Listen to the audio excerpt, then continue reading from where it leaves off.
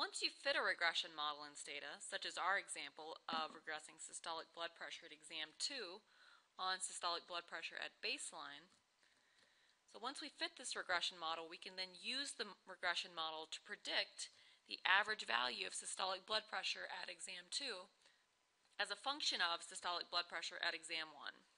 Suppose we want to predict systolic blood pressure at exam 2 for someone with systolic blood pressure of 120 at exam. The first thing we want to do is make sure that 120 is within the range of our data. So we should summarize systolic blood pressure at exam 1.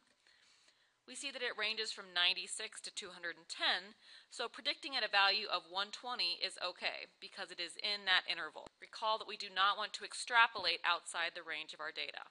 To do this prediction, we can just use the calculator in Stata and say display and take the y-intercept parameter, which is 30.1,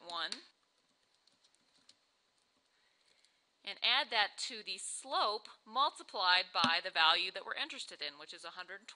So that would be 0.81 times 120. And we find that the predicted value of systolic blood pressure at exam 2 would be 127.3.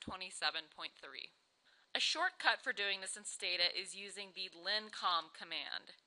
So to use the lincom command, you simply type lincom and then the linear combination of the parameters that you're interested in. So we would be interested in underscore constant plus sys BP1, the slope parameter, times 120, the value of x that we're interested in.